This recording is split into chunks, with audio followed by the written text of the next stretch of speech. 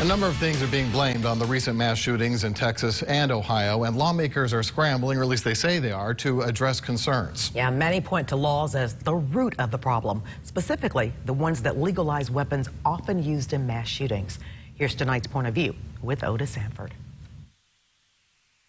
Like a world-famous contortionist, Republican leaders from the White House to the State House are twisting themselves into pretzels in responding to deadly mass shootings without getting at the real problem: high-powered assault weapons and tons of ammunition in the hands of civilians. One by one, Republicans who are willing to come out of hiding to discuss the recent carnage talk about mental illness, crude video games, and other things as the primary causes of mass killings. At least President Trump swallowed his pride long enough Monday to condemn racist hate and white supremacy that spurred the shooter to kill 22 innocent people in El Paso. But the president also brought up video games and mental illness as the chief causes of the killings. And he took no responsibility for his own hateful and racist rhetoric.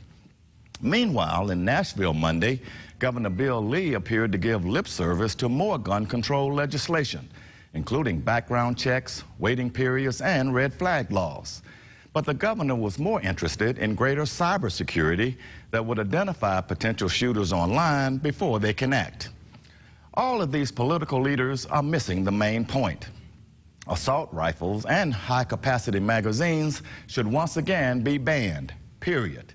If only our lawmakers would muster the courage to do the right thing and outlaw these killing machines, and stop placing the blame on the media, mental illness, and video games. And that's my point of view. I'm Otis Sanford for Local 24 News.